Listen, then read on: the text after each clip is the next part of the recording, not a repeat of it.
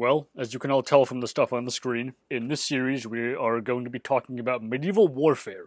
This is probably everybody's favorite subject on YouTube. I like it, you like it, so I figured why not. But in this series I want to do something a little different than what most of the other channels that cover this topic do, and that is go much more in depth than I guess what everyone else does, which is kind of like superficial. Most of the other channels talk about weapons, strategy, but military history, especially medieval military history and how it comes out of the late antique period, is significantly more than that. So to do this right, we have to talk about not only the technology, so weapons, armor, that stuff, and the various processes on how they're made, but we have to talk about strategy, combat, logistics, especially logistics, military organization, and military topography. So how do you move troops around? If you are, I don't know, stationing for a night, where do you place your camp? Stuff like that. But before we get going with this, I have a couple caveats. This will probably be the longest running series I have on this channel. In a way, it's one of those things that will probably never ever be complete. I will probably never actually finish this because as you can see from the dates, 800 to 1453, so the start of the Carolingian period to the approximate end of the 100 Years' War is roughly 1,000 years. There's a lot of stuff we have to talk about, there's a lot of stuff we have to cover, and this is one of those fields where stuff is constantly changing. So on top of that, I'm going to try to make these videos short or shortish. We'll see how that goes. But just because of my own knowledge base, as well as a couple other things that I'm not going to mention here, but we'll get into in later videos, there is primarily, although not explicitly, but there will primarily be a focus on Western Europe. So specifically France, Germany, the Low Countries, and England, but also the Iberian Peninsula, Italy, those places. Now, when we talk about medieval warfare, there's a couple different ways we could approach this. And I thought a lot about it, and I decided to start, broadly speaking, with military technology. So in this video, we're going to be talking about that, and we're also going to be covering, in broad strokes, late antique military technology. So, with the medieval period, the basic thing you have to understand about warfare is that in this era, it's basically constant. If it's not a crusade or an actual long-term war, like the 100 Years' War between England and France, it is some kind of private engagement between separate lords, maybe between villages. It's constant. And in order to wage warfare properly in this period, the technology is crucial to it. You can have the greatest logistics in the world, but if your troops are not armed with weapons and armor, they're not going to fight. But on the other hand, you could also say the opposite. You know, you can have the best weapons and armor in the world, but without logistics, it means nothing. So there's multiple ways you could look at this.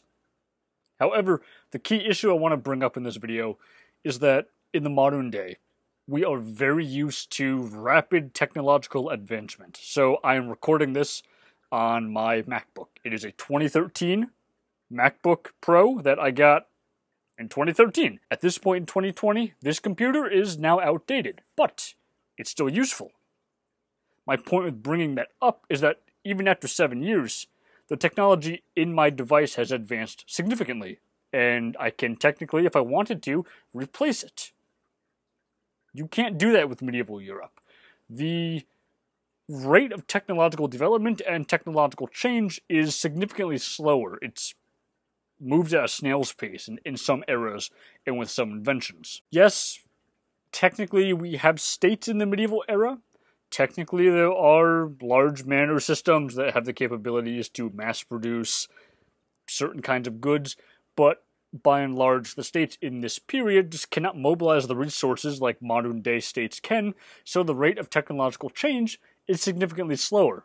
So what that means for the study of weapons and armor is that, 1300, 1330, 1340, 50, that era comes around and English armies start using the longbow. It appears to be superior to the crossbow. So if we take that line of reasoning, well then, in the modern day, if we have a superior piece of military equipment, we would just replace everything with it and move forward to a more powerful, better equipped, more effective military. The medieval period didn't work like that. Just because something new came along, and just because something new was more effective, it did not necessarily mean a rapid replacement of older weapons or older technology with the newfangled thing. It's just not how that happened. So this is something we really have to keep in mind when we are studying the technology of medieval warfare. The rate of replacement is just significantly slower. Now, on top of that, for the study of the early medieval period, so approximately, and these dates are going to change depending on who you talk to, but approximately 400 to approximately 700. So in Western Europe, largely the collapse, we're going to get into this, of the Western Roman Empire and the rise of the Frankish Empire, specifically under the Merovingians and then later the Carolingians, we don't really have a lot of sources.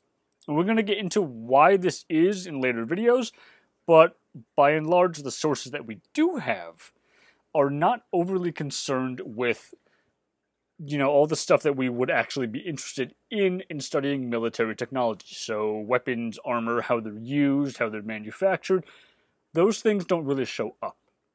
Early medieval sources, which are generally speaking Christian sources, are much more concerned with the justifications, both intellectual and philosophical, for warfare. So when we study early medieval warfare, that's what we're dealing with. So we have to kind of read between the lines and use archaeology to potentially figure out what the equipment looked like. At the same time, we can kind of generalize in saying that the majority of the surviving equipment, not all of it, but the majority, is late Roman in manufacture, in style, in use. There are some barbarian, innovations and stylistic changes, but by and large, this stuff comes out of the late Roman Empire. So spatha, longswords, spears, mail, scale armor, Spangen helms up until about 700, although that date actually could potentially be changing, and we'll talk about that. But my point is that the early medieval military technology, by and large, comes out of the Roman Empire. People tend to use Roman or quasi-Roman equipment. Now, the common image with the Barbarian Invasions is that these guys brought their own stuff along, and to an extent, yeah, that's true. The Franks do bring things like the Francisca, the famous throwing axe, but the numbers of, barbarians coming into the empire, and this is subject to change based on what literature we're working with and how we read the sources, but generally speaking, the percentage of population displacement that the barbarians cause in the Roman military and in the Roman state more generally is between 4 and 8%. So it's relatively small, doesn't even crack 10% of the overall population. So even if barbarians are bringing in unique styles of equipment, just due to the sheer numbers, Roman equipment is gradually going to just displace everything else. So this is basically what we're working with for the early medieval period. Now, when we talk about late Roman or late antique military equipment, we have to talk about the fabricae. So fabricae are state-run Roman military factories.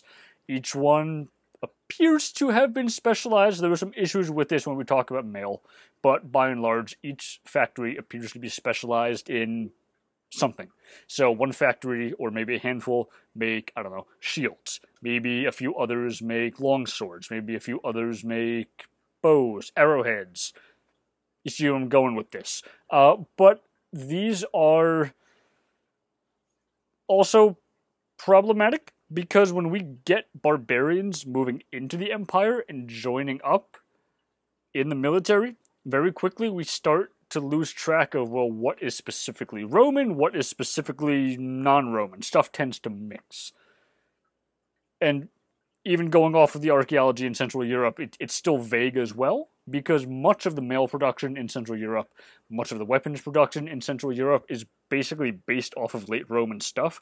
So, and we're going to talk about this again in more detail in future videos, drawing a distinction in early medieval warfare in terms of equipment between Roman and barbarian becomes increasingly difficult as we move forward through time. So, because the early textual sources for medieval warfare in general are not great for the study of actual military history, For the early period, we have to rely increasingly on archaeology. And archaeology poses its own problems. So the weapons of the late Roman Empire, the late Roman army, like we just went over, between 400 and about 700 basically remain standard military equipment. And we have evidence of this stuff from archaeology, specifically weapons burials, and we're going to talk about this in a minute, but also from epigraphy.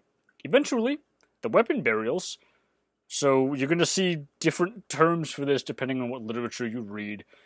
In what is today basically France and Western Germany, we have row burials. So that's one example of weapons burials. People are laid out in a row with all their stuff interred. By the 8th century, this stuff starts disappearing. So the archaeological remains start becoming more and more difficult to work with just because we have less of it. Now, because I brought up weapons burials, I want to just talk briefly about one thing here. One of the sources I went through to kind of put together the research for this video was Bachrach's Warfare in Medieval Europe 400 to 1453. And in it, what he basically says, as far as weapons burials go, is that it is clear that very large numbers of men were buried with swords, and relatively few of these men, okay, are likely to have been professional soldiers of barbarian origin. Okay, I completely agree with him there. My understanding of the evidence leads me to that same conclusion. But he loses me with the last part of the sentence. Much less members of an aristocratic warrior elite. So basically what he's trying to argue is that the people in these graves are kind of a mass group of warriors, not really an aristocratic warrior society. There are no, or at least appear to be no, warrior nobility.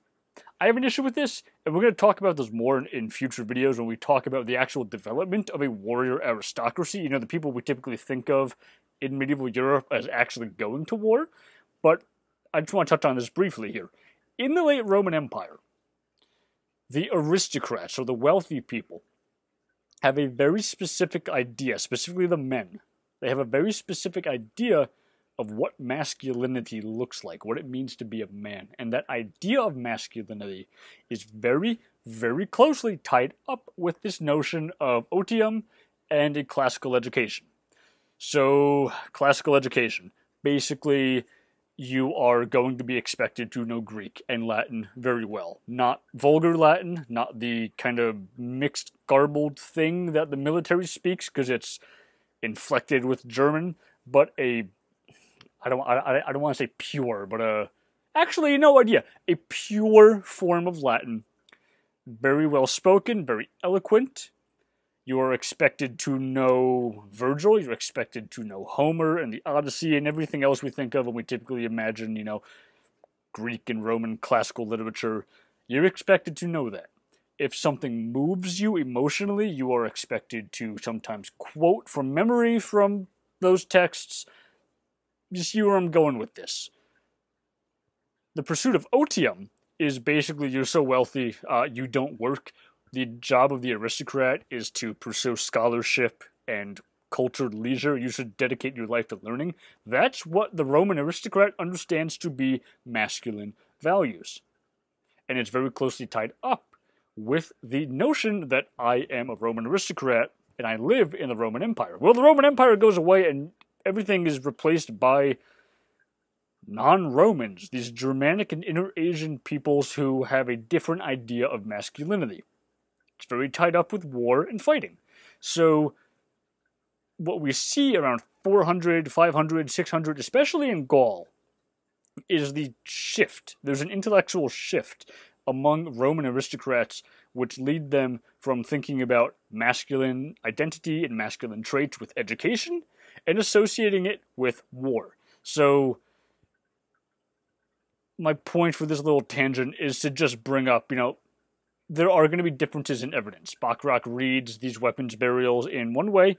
I read them, and other people will read them in a different way. So my point is, a lot of the evidence is very contentious. Now, for the rest of this video, we're going to briefly, and I mean briefly, go over offensive and defensive equipment, just as like a broad overview for the subject, and then we're going to get more in depth as we move forward through other videos. So, in the post-Roman West, swords, axes, spears, by and large, tend to be the preferred offensive equipment. These are the preferred weapons. Swords appear to have been the most common. Elite burials certainly have very high quality steel blades. Everyone else kind of has not crappy, but definitely less ornate, slightly poorer quality swords made of iron.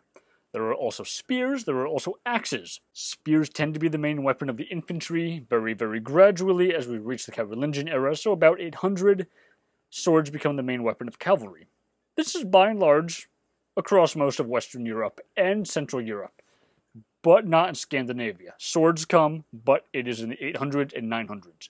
For much of the early medieval period, the main weapon in Scandinavia appears to have been spears. They're incredibly important, not only to culture and general warfare, but also in Nordic mythology. The spear shows up all the time, and so are axes. These things show up in graves. Swords do not. The evidence for the defensive equipment in this period is, like so much else in this era, not great. Mail appears to be relatively prominent. There's scale as well. It's not entirely certain if the style of mail going into the early medieval period is patterned off of Roman manufacture or if it changes. It's not too clear. I've seen evidence for both, and we're going to talk about this in more detail in a couple of videos specifically on mail. The helmets also appear to have been, or continue to appear to have been, rather, made in the Roman manner. The Spangen helm appears to have been one of the most common forms of helmet used. It shows up all over Anglo-Saxon sites, for example, but by the 6th century, it is probably the most common form of helmet. It drops off around 700, 800. The origins of this thing are unclear. We're going to get into this in more detail on videos, again, specifically on the helmet, but there is maybe an idea that it comes from the steppe, specifically the Huns, although I've also seen some Sarmatian ideas. So hopefully this has been a broad, useful overview for the first video, and we will keep going in the second one.